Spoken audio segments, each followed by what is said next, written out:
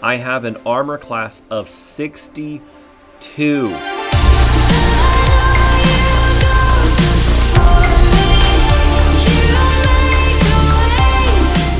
Okay, so I'm having fun with this build. This is a Druid Monk Duelist.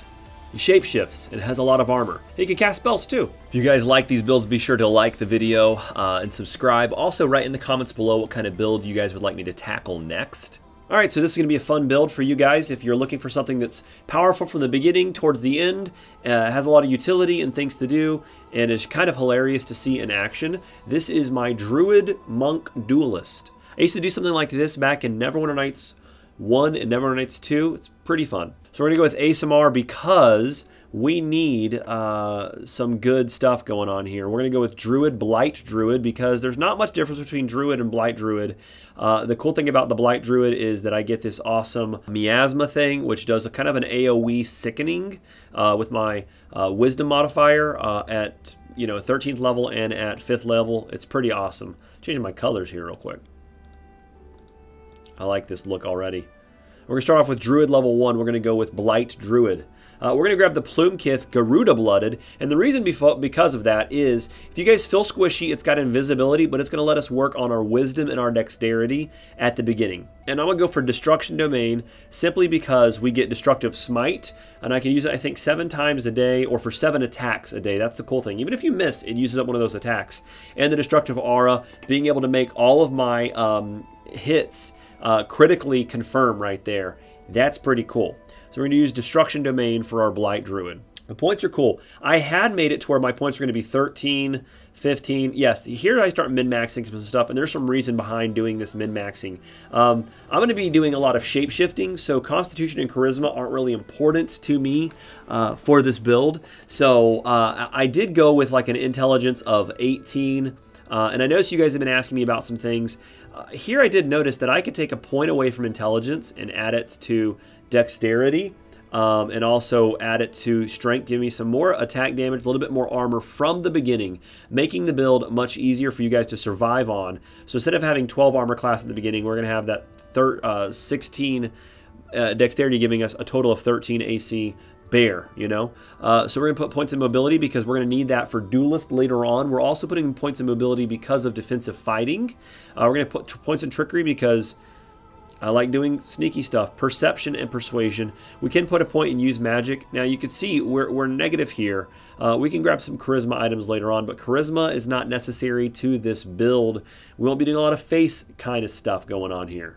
Our first feat that we're going to grab is Dodge. It's +1 to armor class at the beginning, and for this build, it's definitely necessary for later on. You can either put Dodge here, or you can grab Weapon Finesse here, giving you, for your first couple levels, a better chance to hit with a small size weapon. So it's up to you if you want to grab a +1 to armor class from the beginning of Dodge, or a chance to actually use +1 to hit with a light weapon. So it's you want to be able to hit more.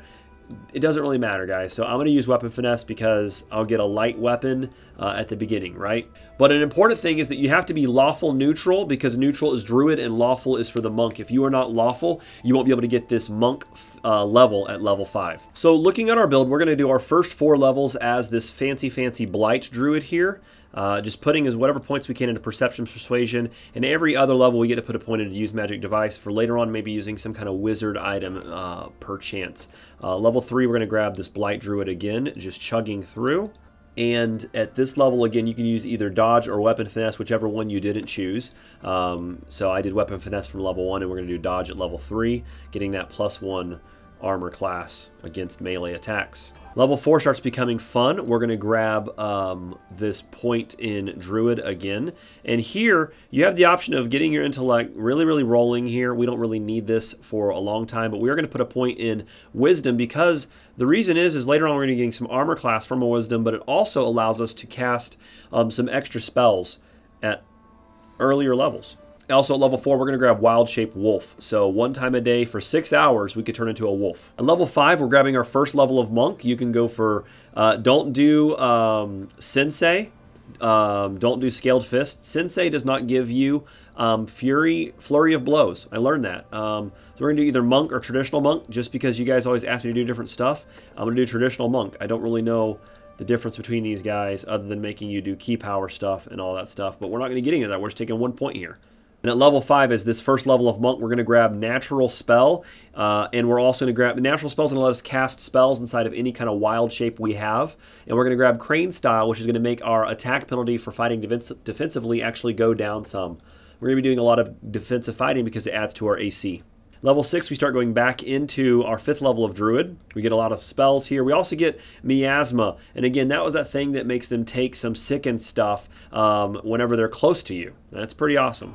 Level 7, we're going to grab our 6th level of Druid. And at level 7, I have us down for Crane Wing. Again, it's going to make us get a +4 armor class against melee attacks while fighting defensively with at least 1 hand free. And all of our hands will always be free. We also get some more wild shapes up in here. Small Elemental, Leopard. At the 8th level, we're going to take our 7th level of Druid. We're going to put that point into Wisdom again. This is going to add to our armor class for being a monk. It's also going to give us more spells per day as a druid. We get a lot more spells right here, as you guys can see. It just starts having more fun with us. At 9th level, we're taking our 8th level of Druid. And the 9th level spell you guys are going to be taking here is actually Combat Mobility, because it's required for Duelist. 10th level, we're taking our 9th level of Monk, or sorry, Druid. Sorry guys, I'm going to mess that part up. At 9th level Druid, we also get some immunity to diseases, natural and supernatural, and we're also immune to effects that would make me sickened or nauseated. 11th level, we're taking our 10th level of Druid. We'll actually only be taking 14 levels of Druid, and usually I try to max out my spellcaster classes quite a bit, but I'm not doing that this time. And at 11th level, we can actually grab Crane Repost, which again makes us take down less attack penalties for fighting defensively. It just starts making fighting defensively awesome. We get some more wild shapes here. We get Shambling Mound, Smilodon, and Large Elemental, and so we get a lot of air, fire, and water. Earth, fire, wind. Water! Heart! Go Planet! By your powers combined, I am Captain Planet! Captain Planet! 12th level, we're grabbing our 11th level of Druid, and this is the fun part. We get to start putting points into intelligence and getting things picked back up for Use Magic Device. We get a lot of spells right here. As you guys can see, those guys are awesome. At 13th level, we're taking our 12th level of Druid. And at 13th level, I have us written down because we are ASMR, holler at your boy, we're taking Wings. +3 armor class against melee attacks and immunity to ground-based effects such as difficult terrain. So whenever it's raining outside, I think that this makes us not have to worry about that.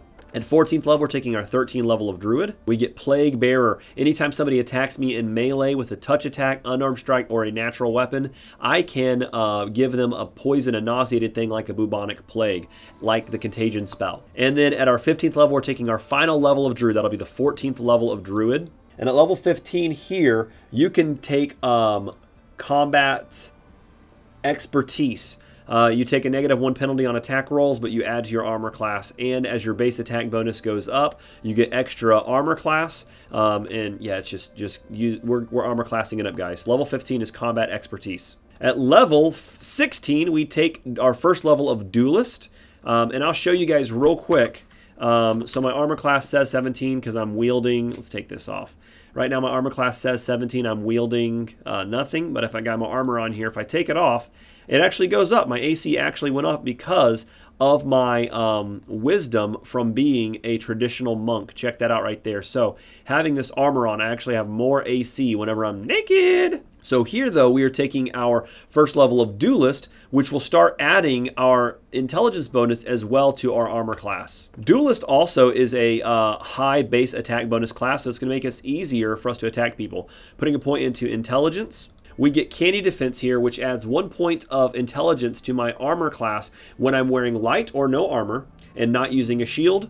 I get this, but I'm not going to wear any armor whatsoever because I'm a monk. So I was at 19 armor, but now I'm up to 20 armor class because of that. We also get Precise Strike whenever I'm wielding a one-handed light or piercing weapon. I add my Duelist level to my damage roll, and I believe that goes for my unhanded. Those are light one-handed attacks. Add it to my damage.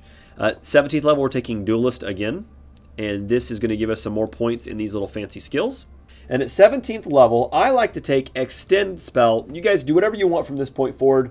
There's 2 more spells, or 2 more feats you could take. I like taking Extend spell because you get the ability to make some of your buffs last longer. Here you get parry and improved reaction. We have better initiative, holler at your boy, but parry lets us block an attack and get a free base attack. At 18th level, we're taking Duelist, our 3rd level here, which will make our armor class just keep climbing. We get enhanced mobility, means I can run around people, and if I move out of the way, I get +4 armor class if I accidentally cause them to be threatened by my attack of opportunity. At 19th level, we're taking our 4th level of Duelist. And this feat here, again, you guys can take what you want. I'm going to take Reach Spell because you know I like Reach Spell. You guys played with me before. Grace gives me some reflex throws here at level 4 of Duelist. And at level 20, we are going to take our final point in Duelist and get this intelligence point here, which makes our AC go up. Look at that, holler at your boy. And doing so allows us to either put points in athleticism or get any of these other things you want. I'll put them over here so we can get some checks going. It's pretty nice. We get Repost here, which again lets us make an attack towards people. A Duelist can make an attack of opportunity against any creature whose attack she successfully parries, so long as the creature she is attacking is within reach. Okay, so that's the build at level 20. Now, at low levels, you're not going to be a crazy powerhouse. Let's pull up our character sheet real quick. I'm rocking 18 armor, and I've got 3 attack. I'm using a dagger because I have weapon finesse at level 1, and I've got a light shield on, and I'm able to put on 4 armor class armor. So adding all that together puts us up to 18. Gearing this guy out, I would definitely,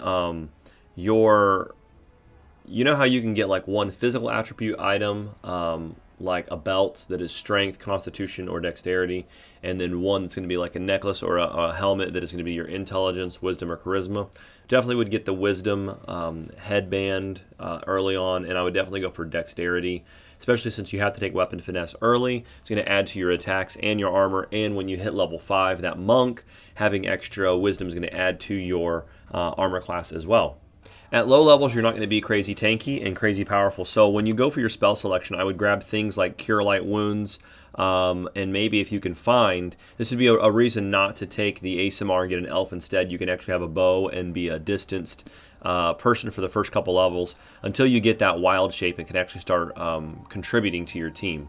As usual with a little bit weaker character, you've got Jaethal and anybody else to kind of tank for you, which is what I would do for the first couple levels until you start getting up there, getting some items and stuff. You're not crazy flimsy. I mean, we did take away all of our constitution, so we're at 7.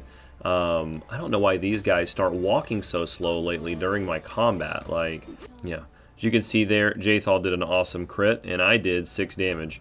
But you're going to be wanting to use your characters to kind of give you a little bit of padding. You know, you don't have Tartuccio and Lindsay up there in the front, but then again, later on, Tartuccio and Lindsay get pretty crazy powerful. Also, guys, I think I'm going to make a couple builds detailing what I would do with Lindsay, with Jaethal, with all of your companions you get, you know, re-rolling them with a mod. I'm actually going to make a video on mods as well that I think need to be implemented in the game. I think definitely we should be able to re-roll our characters, especially if they're supposed to be, you know, some kind of fighter type, and you give what's-his-face over here way too much constitution at the beginning, and way too much and not enough dexterity. You know, there's got to be some stuff going on there with that. All right, so after level 2, you're able to, here at Oleg's, of course, get a little bit better armor and whatnot. I was able to find an actual shield, a little buckler, throw on some, you know, braces of armor. I still have Tartuccio's ring here, but putting me up at 19 armor class gets you a little bit more solid. I got hide armor on. The thing is that druids can't use any ranged other than a sling. So for this build, maybe an elf would be better to be able to qualify for that longbow or short bow, being at a distance for a long time, because for the first 4 levels, 3 levels, you're going to be kind of fragile until you get your wild shapes. Then it starts becoming pretty fun. You know, make him feel a little bit more powerful. Let him do some work. Getting those attack of opportunities, because this guy still is just using his bow, short range. The AI is not too good in the game right now. Do that damage. You go, little wolf man. Look at you doing your stuff. You just, oh, I tripped him. Okay, so look, the wolf gets that awesome trip bite right there, and that's what you were really looking for. I did an attack, and the bite actually trips him, knocks him down. So that's what you really want to start working with. So that's at level 4-ish, 5-ish. Now, again, at level 5, you can also cast Bull Strength on yourself. At a fight like this, you don't have the time to buff yourself up so much like you would want to. We can also cast Cat's Grace, Bark Skin, and Bull Strength for some extra attack. I could have used... so yeah, it puts you at 9, puts your armor class at 25. I could have used Owl's Wisdom inside of that spellbook pack right there, but we needed a little bit of 2 extra attack right there. Kind of helps you out, makes you feel really, really fun being the wolf. Cool thing about this is that you can turn on Light Halo and be a wolfie with a collar, right? Why wouldn't you want to do that? That's awesome. So here we go at level 20, being 14 Druid, 1 Monk, 5 Duelist. We have a base armor class of 23. The armor class is kind of dorked up. I don't think it's working right. It should say 24. Every now and then you open up the menu. I've got no armor on whatsoever. I don't even have Tartusho's fancy little present here.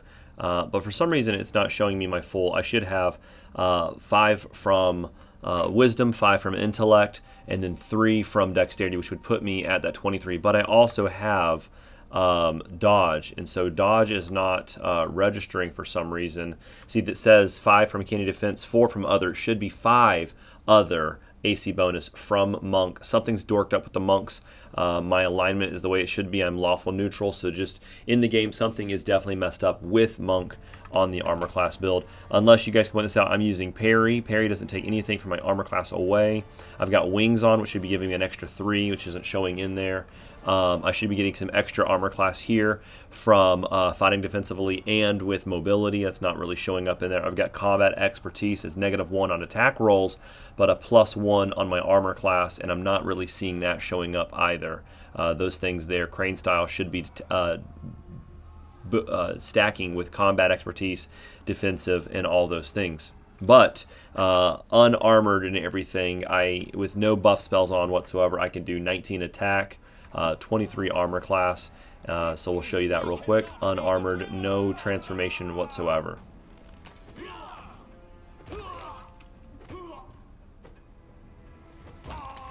So some things to realize here as I'm punching these guys. I wanted to pull this up real quick, the attacks we did. Says that I'm attacking, I'm rolling some great rolls. They are attacking me. It says that my armor class is 23 right there. That's something for you guys to look at. It shows all the stuff in there. I can pull it down and it says that they attacked me and I had a base value of 10 plus that 4. It should say +5 because of Monk. I have 5 Wisdom, not 4 Wisdom modifier. Dexterity bonus of +3, Dodge, Crane style base effect, fighting defensively, Candy defense, and combat expertise. Combat expertise and Candy defense definitely help you out here. Again, I got this base armor class here. If you do that math up, something's not adding up with this going on. And now I want to show you guys a couple of the buffs you can throw on yourself, which I'm going to do right now. I'm going to throw on Long Strider. It's an hour per level. I get to move a whole heck of a lot faster, and that's going to even go into whenever I shift. I can use Magic Fang in a little bit. Just bear with me. We're going to throw on Feather Step Mass because I can. We're also going to use Freedom of Movement, so you are not hampered by any kind of difficult terrain whatsoever. Doing this, we can actually throw on, right now I've got 19 attack because my strength is only +2. I can throw on Bull Strength, which is going to add to some fanciness there, makes my attack go up some. I am using Weapon Finesse, so that's going to help. We're also going to put on Bark Skin, which is going to give us +5 to our natural armor class, which now already has us at 28, wearing, again, no armor, no special jewelry or anything like that. I'll throw on Owl's Wisdom, so I was at 28. Owl's Wisdom should also buff me up some as well because of the Monk right there. So that puts me at 31 because my armor class went up some. As you can see right there, we look at this, it's showing a 7 bonus. Finally, that has made it re-register what it should be. And then we can also throw on some Cat's Grace. So we're running around fast, we're already buffed up. I'm at 33 armor class at this point, but one of the best shapes you can pull into is the huge air elemental. It gives you +4 to your strength, +6 size bonus to your dexterity, and a natural armor bonus of +4. You're also going to get some base speed faster, and you get some slam attacks You're immune to critical hits. Smilodon is funny. We'll change in the Smilodon real quick to show you. So he's at 35. He went up a couple of bits, but watching him run when you've got the Longstrider Greater, it just looks so funny. It looks so glitchy. His little feet kick so fast. I think it's hilarious, and I thought I'd share that with you guys real quick. But let's pop over into the huge air elemental. I believe it's going to be your best thing you can turn into here. Puts us up at 38 armor class before we go into them and actually fight them. So I'm going to actually turn off my artificial intelligence so I don't punch them. And I'm going to show you what it looks like whenever they are attacking me. Also, you're super fast with this guy. Check this out. I'm going to, if I can get over here. I don't want to attack you. No, I forgot that attacks of opportunities. I want to show you guys. I just want him attacking me. I'm going to get a little bit of lag here real quick. I did some damage there accidentally. It says he's attacking me. If this will stop rolling around, let's pause this real quick. It says he's attacking me, and it says I have 47 armor class because of all this stuff going on. Let's right click this and pull it out so you guys can see. 47, and that's the guy shooting me with the bow. So 47 from a distance, right? And I did turn on, again, 47, he's using the bow. That's the reason that's that. I have all of these fancy things on, giving me some defense, repost, all that stuff. But with this guy, this assassin, here's what we're looking for, is not the assassin bowman. But this guy right here, the regular assassin is attacking me, okay? And because of combat expertise, candy defense, crane wing, all these fancy things, I have an armor class of 62. 62 armor class. Just dexterity bonus +8. All this stuff going on in here. An armor class of 62 is what you'll be getting when you're playing with this awesome guy right here. And then of course my attacks, if I put him back on to actually attack people, it gets kind of disgusting. He actually has some pretty cool reach, but the problem with being so big is that he takes up a lot of room for you to be able to, you actually can't click in this area without highlighting him. So if you're trying to loot, you're actually clicking him. But guys, this here, this is hilariously fun. 62 armor class with this guy. Yeah, this is my Druid Monk Duelist build. I love it. It's an awesome build. 62 armor class. Thank you guys for watching this video. I'm going to go crank out a couple more. Captain Planet,